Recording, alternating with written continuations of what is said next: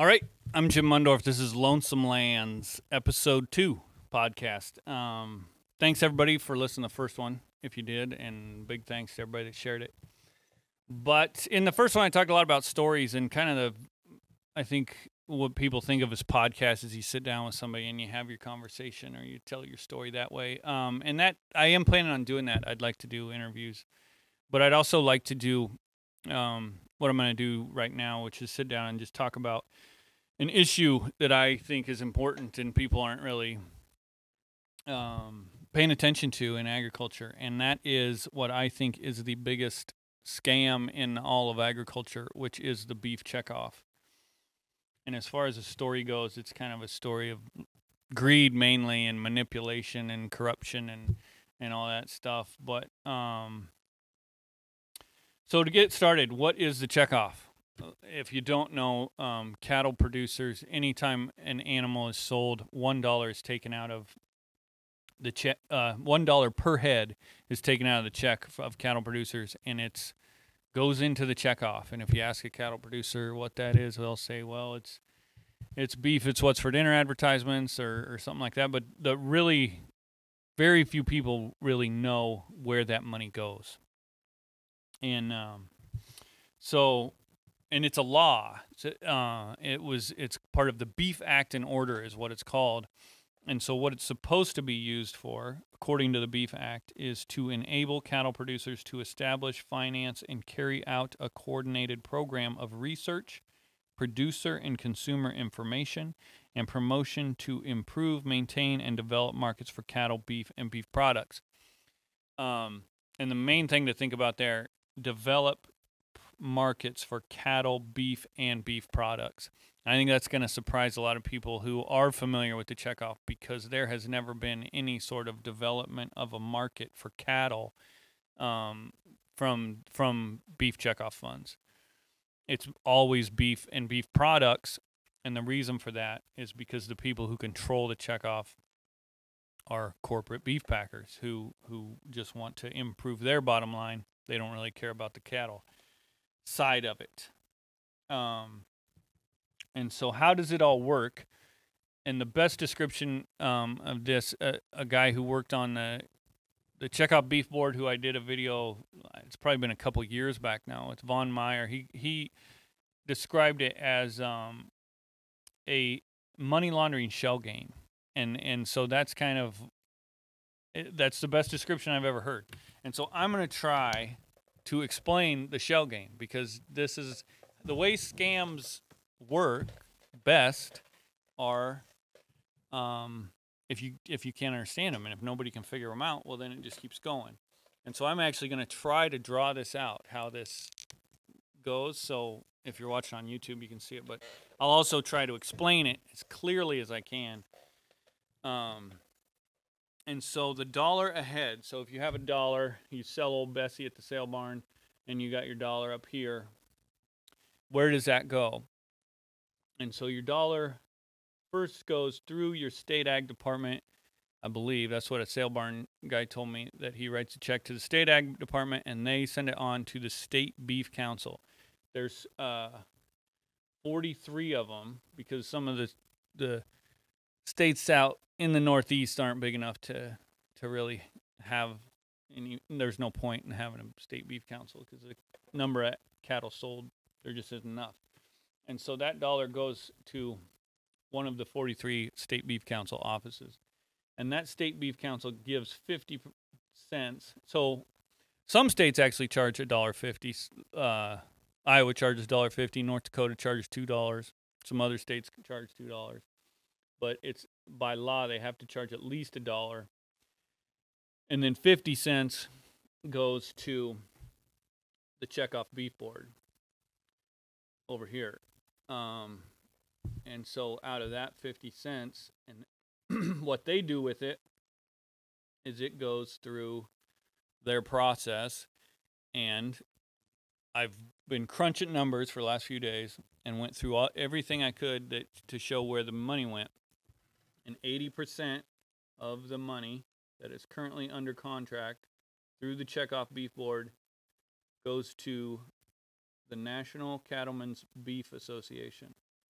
And who they are is an association that represents beef packers and corporate cattle feeders, and they pretend to represent all cattle feeders in the U.S. or all cattle producers in the U.S. But the little guy, they don't really do much for. The smaller independent family farmers and ranchers, they actually work against. And I'm going to get into that and explain how that all works. And so that's your 50 cents. And if we go back, it's easier to do $1 to start with, because your 50 cents goes to Checkoff Beef Board. So the other 50 cents, where does that go? Well, the state beef councils can also send it to what is called the Federation of State Beef Councils. And in my state, the biggest expense of our state beef council, Iowa State Beef Council, is sending money to the Federation of State Beef Councils. Why they do that is still, who knows? But what the Federation of State Beef Councils is actually a division of, it says that right on the website. This is a division, which is the NCBA website. This is a division of the NCBA. So they're actually just giving money directly to the NCBA. And so all of that money, $9.1 million last year, directly to the NCBA. And that's your checkoff dollar. And that doesn't go through any approval, I don't believe. I've looked through all these authorization requests, and I'll talk about how that works too. But then, so what is the rest of it? Like 16% goes there. And then the other part of it goes to state, I know I write like a third grader, state and national, and it's even harder like this way, programs. So that's where the rest of it goes to.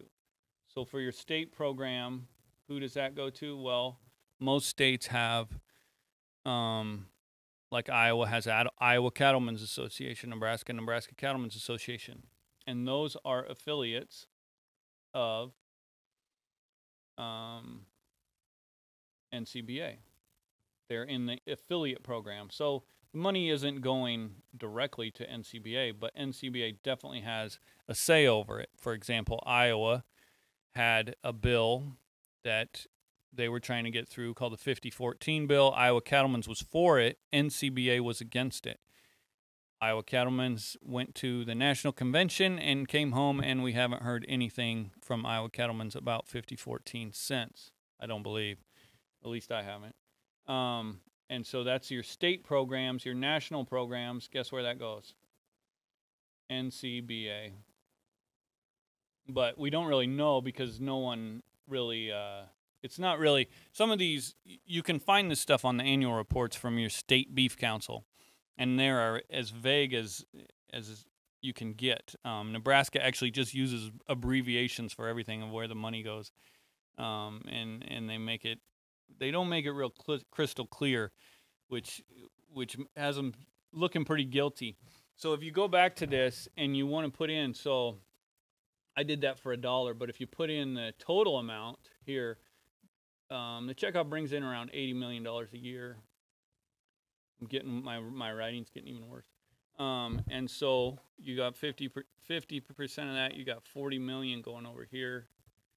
And then you say NCBA has under contract around 50. The total is around 70 million through authorized contracts. NCBA has around 55 million of that. That's 80% of that under contract. So you're saying, well, how do you have that? You're going from 40 million to 70 million.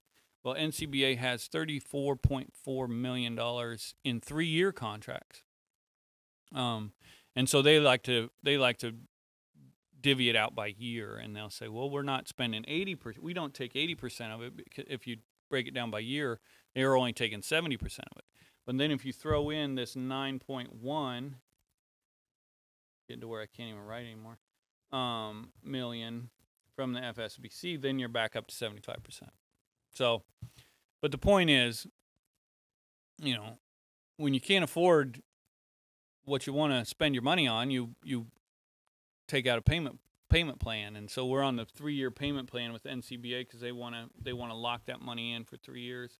Those are research contracts. I'll get into what those talk about. But so you got 55 million here, you got 9.1 million here, and then this all depends on your state and your state, how they divvy it up. But when you talk about a shell game, like, you see where the money is and you see where the vast majority of it ends up. It's all the same place. What is the point? Like, there's 43 state beef council offices with full-time employees. So this is a fully staffed office. Checkoff Beef Board has a fully staffed office. Federal State Beef Council, I believe, or Federation of State Beef Councils, I believe, has a fully staffed office. All these state affiliates, like Iowa, has full-time employees in their offices. So there's another probably 43 to 45 state affiliates, fully staffed offices, all these employees, and it makes no sense unless you're trying to hide money. Like, I don't know how money laundering works. I've watched Ozark, and I still don't know how it works, but I know they're trying to clean it, and they send it through as many channels as they can to try to clean it. And so this looks like they're trying to clean it to me, or at least confuse everyone to the point where you don't know where it's going. And so where does it go? Like, the money goes somewhere, right? Like, it's $80 million. Where does it go? And so the best way to figure that out is authorization. I'm kind of jammed in here now. Authorization requests. And if you go to the Federation site, which is the NCBA site, they have these authorization requests listed. And so I went to the first one. The first one's Consumer Information Authorization Request. And there's like 5 different categories. And so the first one you'll come across will be Northeast Beef Promotion. And that is a promotional program where because there's not a lot of cattle in the Northeast, they set aside money specifically for the Northeast. I think they said I-95, which I'm going to assume is like New York, Boston, those areas where beef needs to be promoted, and people don't really have a lot of knowledge about it. And so they pay $550,000 goes to that program.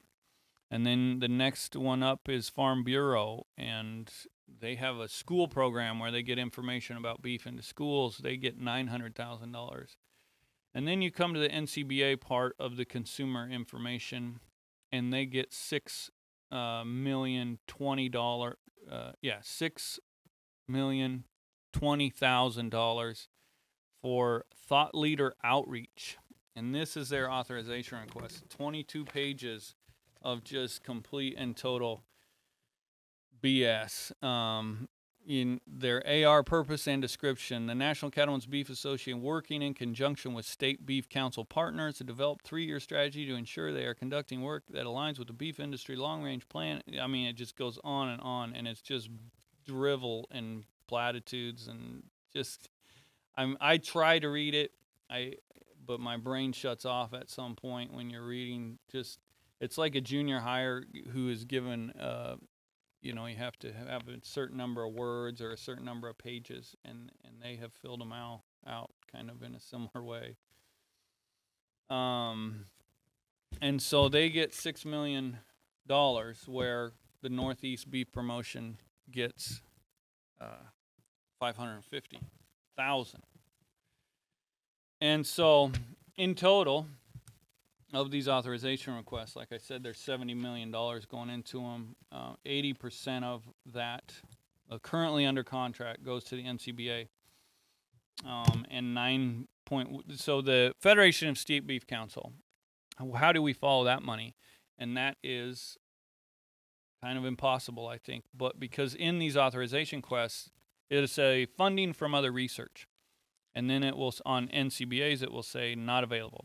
On all the other ones, it'll say none, that they're not getting funding from other research. On NCBA's it says NA not available, and so then you go to where they show how much money they got the year before. And so the funds awarded to NCBA from federal, state, and beef council the year before, $2.439 million. That's what they got the year before. And there's no funds available from this year, or that's not available for what they're spending this year. I don't know why that is, but I'm pretty sure it's because. And so Dave Wright is another guy who worked on the Checkoff Beef Board, and he did a presentation where he talked about NCBA getting 100% of all of the Federation of State Beef Councils money. And from what I can see, there's one authorization request where they get, last year they got $7 million. I think it's one of the 3-year ones, but they got $7 million just for one authorization request straight from their own division, which is the Federation of State Beef Council. So they're really just paying themselves. And so how does this happen, right? Like, who is supposed to what is the Checkoff Beef Board? And so the Checkoff Beef Board is 101 members, and they're nominated by state cattle organizations. So if you go back to our little shell game here, your state cattle organization, like in Iowa, would be Iowa Cattlemen's Association, which is an affiliate of NCBA. And so they nominate people who agree with them. There's been people who have worked hard to get on the Checkoff Beef Board who are not NCBA people, and they care a lot about it, and they want to change it. I've already mentioned a couple. But I just talked to one the other day. I said, how many people do you think are NCBA members on the Checkoff Beef Board? He said at least 90%. And so these people go to 2 meetings a year. One of them is is NCBA's national convention, and so this year was in New Orleans. So they get pretty much 2 free vacations. They get flown down there and put up, so that they can go to these meetings, and then they get put on committees and every other thing. But what it really is, the next one is in San Diego, so they'll be flying out to San Diego and spending a couple days on the beach, and NCBA people, these are lobbyists who are paid to influence people. And so they have these ranchers and farmers coming out there. I feel like it's probably pretty easy pickings to get them. They tell them how wonderful they are and how wonderful a job the Checkoff is doing, and how great everything is, and great work, and see you next year. And so this happens for, and then those people, they go back to their county cattlemen's association, their state cattlemen's association. They talk about how wonderful NCBA is and how wonderful everything's going. And so that gets done for years and years, and now there is a lot of cattle producers in the U.S. who really just kind of have their heads up NCBA's ass, because this whole thing has been going on, and nobody's really explained it or looked through it. I mean, there's definitely been people who have, but I feel like we're getting to a point where this information can become more shareable, and maybe we'll have a chance to actually fix things. But I asked one of the Checkoff Beef Board members that I was talking to, I said, so do you do anything? And he said, well, we get on committees and we talk about how the money's getting spent. And I was like, but as far as accomplish anything, do you do anything? And he was like, well, no, not really. And so to me, that's just like, they go to these meetings. And I said to him, and I was like, you were there to try to change things. And I've talked to a number of them, and they were all like, it was a total waste of time. These people who have fought this Checkoff are just exhausted, and they've been doing it for years and years. And so a really good example, I have this book. It's called A Buck Ahead, and it was written by Lisa Zielinski and Diane, I'm going to screw it up, Gumar. Not good with names, but Lisa was a journalist and covered the beef Checkoff for a long time, and was just kind of fed up with the runaround that she's gotten and never gotten a straight answer. And you get the gist of it if you read the book. And Diane actually worked for the Checkoff Beef Board. I said they had a fully funded or they have all their full-time employees. She was one of them for 15 years, and she ended up writing this book. Buck Ahead: Did Greed, Envy, and Thirst for Power Hijack Beef Research and Promotion? So in the book, one of the beef board members wrote the introduction, who had served on the beef board, and Leo McDonald, and he said, when I just talking about serving on the beef board and trying to break down these numbers that I just showed you. And he said, when I asked to see a breakdown of NCBA's implementation cost, I was told that that was not done at the committee level, as only the performances and contractual duties of the actual contract were up for discussion. As a beef board member, I noted to the committee that it was our duty to oversee the $1 collected, not just part of it. In response, I was told that was the operating committee's duty. And so, again,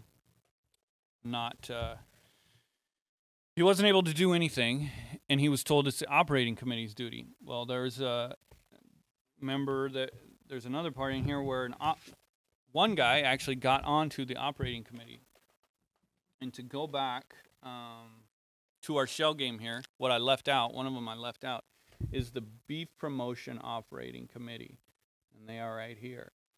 And so everyone is told that the Checkoff Beef Board controls the Checkoff, but they don't. They can't really, like I said, they can't do anything. The Beef Promotion Operating Committee are the ones who really control the Checkoff, and they authorize the money in these authorization requests. And so, who is that? That is a 20-person panel, and 10 of the people are nominated by the Federation of State Beef Councils, which I've already said, that is the NCBA. And then the other 10 are nominated by the Checkoff Beef Board members, the 101 Checkoff Beef Board members, who I've been told at least 90% of them are all NCBA members, and dyed-in-the-wool followers. And so so it's how things work on the Beef Operating Committee. Chuck Kiker from Beaumont, Texas, he was a 2-term Beef Board member and Operating Committee member. And he says, trying to question an NCBA implementation AR was like headbutting a wall. The 10 members of the Operating Committee from the Federation side are well vetted for loyalty to NCBA long before they get to the Operating Committee, leaving only 4 NCBA biased votes needed on the Beef Board side to fund any AR. Meanwhile, NCBA has around $80 million budget, over 170 employees, and a lot of influence in Washington, D.C. So how is NCBA so dependent on the beef checkoff? More than 70% of everything NCBA does is checkoff, which means more than 70% of NCBA's overhead is paid with checkoff dollars. All of NCBA's administrative staff, salaries, the CEO, CFO, and others are subsidized by checkoff dollars. And so that gives you an idea of how things work on the operating committee. If you are trying to do something that, the other nominated NCBA members don't want done, it's like headbutting a wall.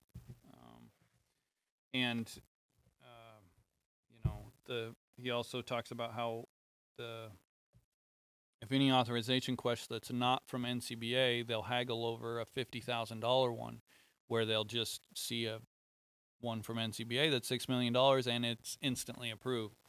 And to go back, they talked about implementation costs, and that's one thing also on Dave Wright's presentation that he talked about. And so on these ARs, there's implementation and direct costs. They're broken down, and for the direct costs, they have to kind of give excuses of where they're using their money, like that one I was talking about, their thought leader AR, which they're getting $6 million for. Their thought leaders can pretty much just be their buddies, but they have to write down, that they're giving money to these thought leaders that are experts in their field or whatever. But as far as the implementation fee, that cannot be looked into. Like Leo, he said he cannot look into it. And the other quote said, we don't look into NCBA's finances. So it really isn't looked into. And one thing I found really interesting was NCB like this. The one I already went into about consumer information and their thought leader authorization request. Their direct costs were 2.2 million. Their implementation was 3.759 million. So you have to give an excuse of how you're spending your 2.2 million, but your 3.7 is not looked into at all by either Checkoff Beef Board or the promotion or the operating committee. And so they really just get to do whatever they want with that.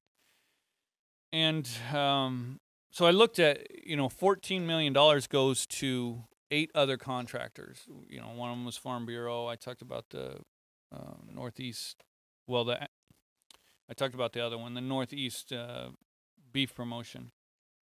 And so there's a number of other ones, and that added all them up, it equaled $14 million. And I looked at the difference between implementation and direct cost. And they were spending about 26% on implementation, and out of that 14 million. And if you go to NCBA's implementation versus direct costs, they are almost perfectly 50-50, 26 million in each.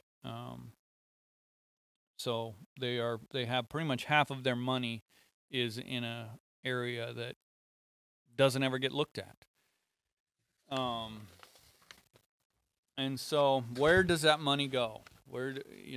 Like I said, it has to go somewhere. And USDA is supposed to be overseeing them. But if you think USDA has any problem with corporate corruption, then you're just not paying attention, because they are in on it. They're pretty much partnered up. USDA gave the NCBA, I think, $145,000 back in January or February, so that NCBA would promote their mandatory electronic ID rule. And they said it's to promote traceability in cattle, but it's just really to push these electronic ID tags on cattle people. So really they're partners. And I don't think they really care about where that money is going. But, according to the Chuck Kiker quote, more than 70% of NCBA's overhead is paid for with Checkoff dollars. All of NCBA's administrative staff salaries, the CEO, CFO, and others are subsidized by Checkoff dollars. And so he's talking about NCBA has a massive Washington, D.C. office. I talked to someone who lobbies for or works for another ag organization, and they didn't really know my opinion on NCBA, and they were like, "Wow, they really have a nice office." They knew I was into beef in the cattle deal, and I was like, "Really?" And they explained how there's a rooftop patio, and it's the nicest office they were in DC. They have a rooftop patio with a bar and a kitchen up there, and I mean it sounds insane, and this Checkoff dollars goes to fund that. And so I was also told they have a staff of close to 90 lobbyists that are there in D.C.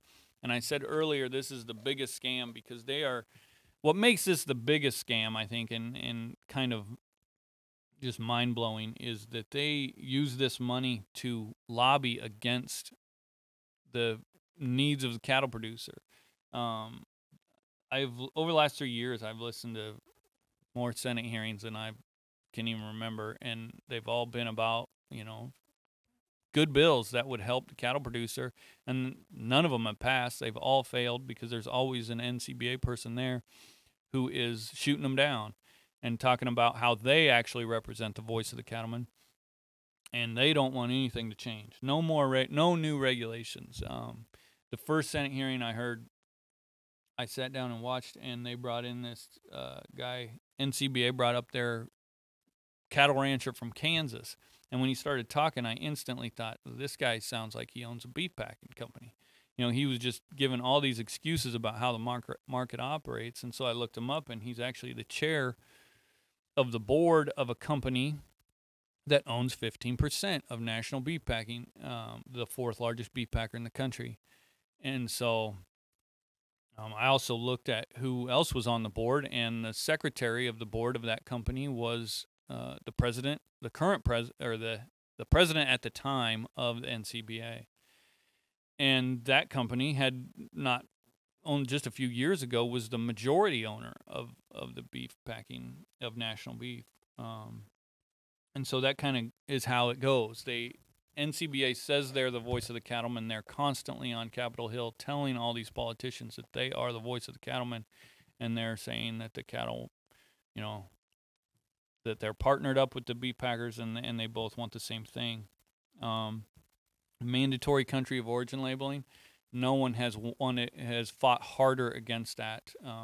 There's a lot of cattle people who want a country of origin label on the beef packages so that consumers can tell where the beef comes from. NCBA has fought tooth and nail to get that removed and to keep it removed. Right now there is a bill, Beef Labeling Act, I think, something like that, that's been introduced, and NCBA is fighting against it.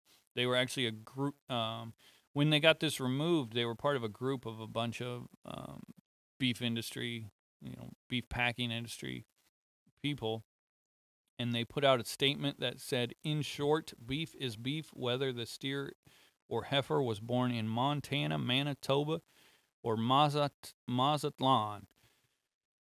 And so that's their stance. Beef is beef no matter where it's born. And that is what the cattle producer has to sit back and listen to and know that their dollars are going to fund these kind of statements.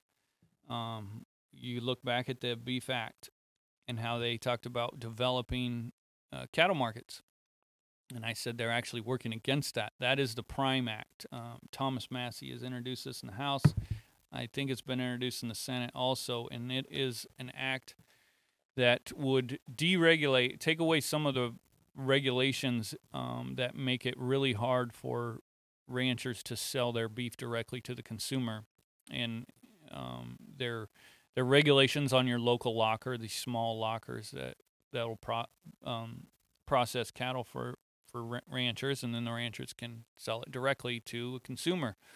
But they're more regulated than the beef packers in Brazil. They have to have constant USDA inspections, an inspector has to be there constantly, where in other countries, the USDA inspector stops by every couple years.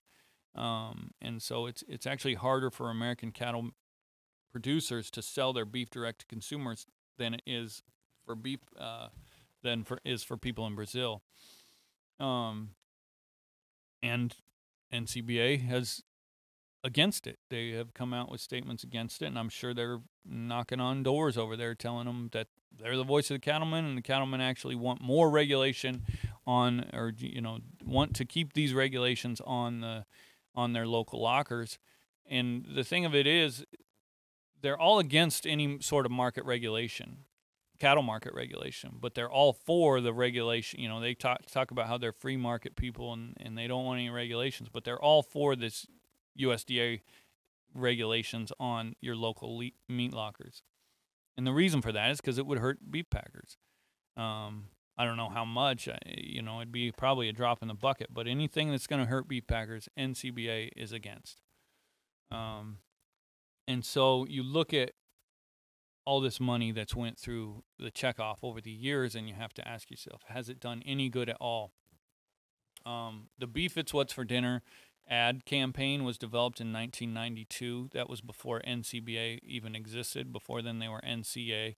And the people, I think it was American Meat Institute or Meat Council, something like that. They actually paid an advertising agency, Leo Burnett Advertising Agency, who came up with Pillsbury Doughboy, they came up with Marlboro Man, and they came up with Beef It's What's for Dinner. And we've now been using that slogan, and NCBA takes full credit, and they say they're running it out everywhere. But that slogan had absolutely nothing to do with NCBA. And if you look at what has happened to beef numbers and cattle numbers since the Checkoff has been instituted, Dave Hyde is a cattle guy who wrote an op-ed recently, and he said it was called $1 billion and a flat iron steak, something like that. I probably got it wrong, but his point was there's been $1 billion collected through the years for the beef checkoff, and their number one talking point is they developed this flat iron steak, which they're able to export more. And you get into these export and import numbers, and what that has really done for the cattle industry. You know, they've talked a lot about how they've increased these export numbers over the last 8 years, but that hasn't helped cattle prices at all. The only thing that's helped the cattle prices or the herd is completely shrunk now, and so now they're back up. But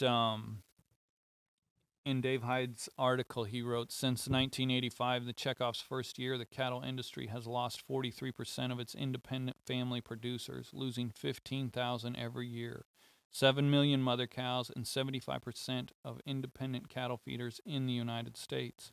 Since 1985, the producer's share of beef dollar has shrunk from 60% to 37%, and average annual beef consumption has fallen from 80 pounds to 57.8 pounds in 2022.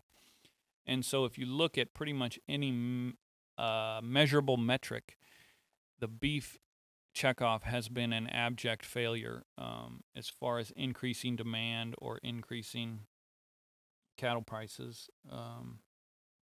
You know, you look at 75% of independent cattle feeders. In my last podcast, I talk about how there was 300 head feedlot about every section when I was a kid growing up, all throughout the Midwest, and those are all gone now. Those cattle that were once that would be in those feedlots are sitting in gigantic corporate feed yards that hold 10,000, 20,000. You know. I just read Cactus Feeders is one of the big corporate feed yards that was all behind this Checkoff deal, and their CEO was the chair of the Federation of State Beef Checkoffs just a little while ago, and they feed out 600,000 head. There's another company that feeds out 1 million head, and a lot of the people running those companies are just suits in offices. They're not, they're not what you think of as when you think of the cattle business, as far as I'm concerned. But you think about that 75% of independent cattle feeders, and for the cow-calf guys, that'd be 75% more bidders. What it's done is really just taken away the competition out of the open market. Can you imagine 75 more guys, 75% more bidders on your calves when you take them, or more people wanting to buy your calves? I think the cow-calf guys would like that. But then you look at 15,000 independent family producers, and that's where it kind of, I like how he put that, independent family producers, because a lot of these producers that are no longer exist, it was a family deal, and it's not just, if you're a corporate guy, you probably look at that and just think, well, sorry that guy lost his job, but it's not just a guy, it's his kids, and it's his, there's cousins and grandkids and aunts and uncles, and the whole thing is really just a family deal. And a lot of people talk about privilege. That's like a big thing. I'm supposed to be the most privileged class, but I think I'm more privileged than anybody because I was able to grow up on it around livestock. I think that's in America. I think that's the biggest privilege anybody has, and it's really hard to put into words. And it just sucks to see those numbers. 15,000 a year are gone, and people who no longer have that privilege. And so you start thinking about what can be done, and really, what should be done, is these guys be rounded up and hauled into prison for stealing all this money for so many years. But since America is kind of built on corruption, and it seems to be pretty much widely accepted now, there's not a whole lot can be done. But right now we have the OFF Act that's been introduced, and it's called Opportunities for Fairness in Farming. And the people who introduced it are Mike Lee and Rand Paul, two of the most I guess, conservative guys in the Senate, and then the two most liberal, Cory Booker and Elizabeth Warren, and that is the four. I think there's a Gillibrand on it also, and those are the people who introduced it. And some guys have had a problem with it. Well, I don't want anything Elizabeth Warren's for, but if something is a good enough idea that both of the far sides agree on it, I don't see why that's a bad thing. And the bill, what it does is it just gets rid of lobbyists. It does not, there's nothing about getting rid of the checkoff, which is what some people would say. It keeps the checkoff, but it takes all the lobbyist money out of it. And if you look at the contractors, even in the 14 million, that doesn't go to the NCBA, they're all lobbyists except for the Checkoff Beef Board. The Checkoff Beef Board actually gives themselves, to go back a little bit, the Checkoff Beef Board gives themselves $1.8 million for producer communication. And what they do with that is they tell producers what a wonderful job the Checkoff does and how they need to keep, how it's a great program and it needs to keep going. And so they have $1.8 million that they're sending out information to producers, and they're buying ads in magazines. And if you follow my YouTube, I've went through all that, where they really just control ag media with that money. But then you go back to that Northeast beef promotion.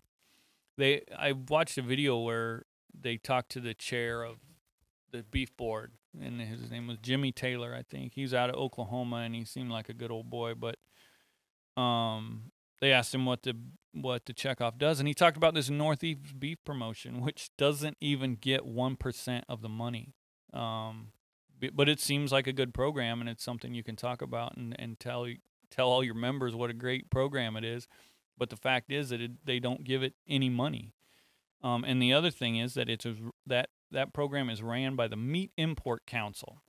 Now, what is going back to the lobbyists? Why would the Meat Import Council need to be in on the Northeast beef promotion? Why wouldn't that go to, like, say, New York State Beef Council, which New York State has a beef council, or something like that? Well, the reason, these are all lobbyists that are partnered with NCBA. Like, you look at the second biggest money amount goes to the U.S. Meat Export Federation. These are, and like you look at the Meat Import Council, the Export Federation, these are partnered with NCBA on most political issues, including North American Meat Institute. That's a pure beef packer lobbyist organization. That is what they are. And so when something like a mandatory country of origin labeling bill comes out, NCBA has all their partners that they've partnered with on the checkoff and that are going to fight with them and make sure that never happens. And so the plan is to get all the lobbyists out of the checkoff, and that's what the Off Act is. And there's 131 farm and food groups that have come out for it, and some of them are kind of nutty. And so, to me, that's the talking point against it. Colin Woodall is the CEO of NCBA, and he is a complete and total scumbag. If you think of Slimeball DC lobbyist, that's kind of who I think of there and how he operates. And every person who has come out for the Off Act, like Mike Lee, he wrote an op-ed and he pushed it out to Mike Lee's home newspaper, or biggest newspaper in his state of Utah, the Salt Lake Tribune or whatever it's called. And he talked about how Mike Lee has now partnered with animal rights activists, because there are some animal rights activists on this deal that are signed on to this Off Act. But if you read the bill, which Colin Woodall, in these op-eds, he doesn't say anything about the bill, or if there's anything in the bill about animal rights, because there isn't if you read it. But what he does is he just tries to smear anyone who goes along with it. He did it to another somebody in the House of Reps. I can't even remember the guy's name. I don't think I'd ever even heard of him. But anybody who comes out for this bill, he's going to write an op-ed and say you're an animal rights activist. He did the same thing back when they were trying to fix the cattle market, and these groups got together that wanted to take away power from the beef industry or the beef packers and the corporations. These are just people who want to take the corporate power out of the food industry. And so if they sign on to any idea that you have, then you're instantly partnered up with animal rights activists. And so as far as partnering up with animal rights activists, if NCBA wants to talk about it, their two biggest clients, Tyson Foods and Cargill, have both literally partnered up and invested in animal rights activists. Tyson Foods invested in Beyond Meat, which was PETA's Company of the Year. Cargill has, both Tyson and Cargill are invested in this lab meat crap, which is put together by people whose main goal is to end, their stated goal was to end the slaughter of animals by creating all this lab meat. And when those partnerships happened, Colin Woodall did not write any op-eds and inform people of what was going on, because those people are his partners, Tyson and Cargill. And the North American Meat Institute, who is his partner in the Checkoff dollars go to the North American Meat Institute. Just recently, you've heard lab meat has become approved by the USDA. That is in part because North American Meat Institute is lobbying for these lab meat companies. The reason they're doing it is because they represent Tyson Foods and Cargill, and they are investors in the lab meat companies.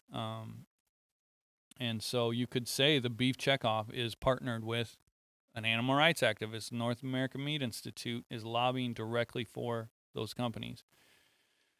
And so what we are up against as far as trying to get that thing through is really, it's a tough one, because all, like in my state, your state affiliation, Chuck Grassley is on our ag committee, and if he wants to know anything about cattle, he goes to the state affiliate of NCBA, which is Iowa Cattlemen's, and so he's not signed on, and it'll be a tough task to get him to. Nebraska, Deb Fisher is actually an NCBA member, the senator there. In Kansas, you can really forget about anything because they are all in. That's the headquarters of beef packer corporate cattle feeders. And so it's tough. It seems like it'd be tough, but if you tell your senators, give them this information. I'm going to have all this information on the website. I'm going to try to put all this into an article or a web, something you can scroll through, and I'm going to try to have the charts and everything up there. I'm not the best at that kind of stuff, but I'm going to see if I can. And you just send them the podcast. Hopefully it's good enough that you could share it.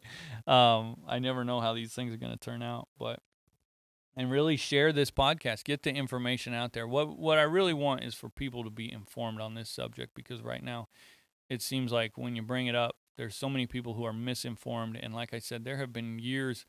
I wrote something about this a while back after the NCBA convention, and I had somebody comment on Facebook about how NCBA is great and I should never criticize them. And they went on to explain how they have been to every NCBA convention, and they were in their collegiate program and all this stuff. Like, NCBA has these years and years where they've really just kind of brainwashed people into thinking they're a great organization, without really showing what they're actually doing.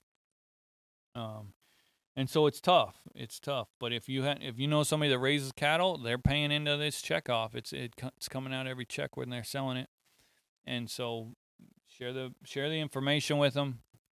Get them to maybe open their eyes a little bit.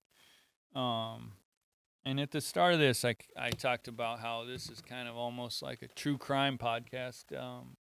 I said it was a story of fraud and corruption and manipulation, and I really believe it is. But after going through all this and talking to the people who've been involved, it's really just a sad story. There's been a lot of people a number of people who have really fought hard for 20, 30 years of trying to fix this thing. And when you talk to them, They just sound exhausted. And some of them have just literally just told me, they have said they're giving up. There's no more point. They've done everything they can. This thing there's been lawsuits. It's went to the Supreme Court. There's been petitions, and what you're up against every single time is an $80 million lobbyist group. And it's like they're a lobbying machine. They know how to. It's a bunch of farmers and ranchers trying to get together to stop this thing, but like this is their job. This is what they do: is they push through this crap and they stop anyone who wants to stop them. But I feel like it's getting harder and harder to kind of hide the truth. I think in this, and that's what I'm pushing for with this podcast. I feel like with the rise in independent media and social media, it's getting harder to hide the truth. And the goal here for me is just to get more and more of that truth out there. Because from what I have been told, that the truth will set you free. And so I guess we'll see.